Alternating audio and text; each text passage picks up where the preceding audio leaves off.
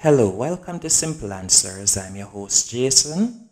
In this video, I'll be showing you how to remove background noise on iMovie on iPhone. First, let's go into the iMovie app.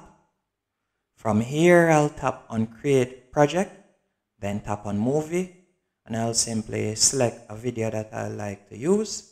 For instance, this one right here, then tap on Create Movie. And as you can see right here, the video has been added.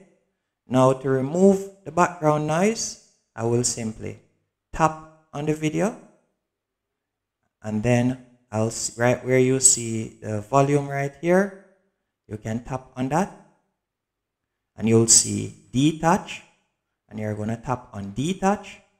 After you have selected detach, you'll simply tap on the audio, then you'll tap on delete, and that's it. The background noise has been removed. Now you can choose to either add music to it or add your voiceover to it, and by tapping on the plus right here, and that's it. Hope you found this video helpful and informative on how to remove background noise on iMovie.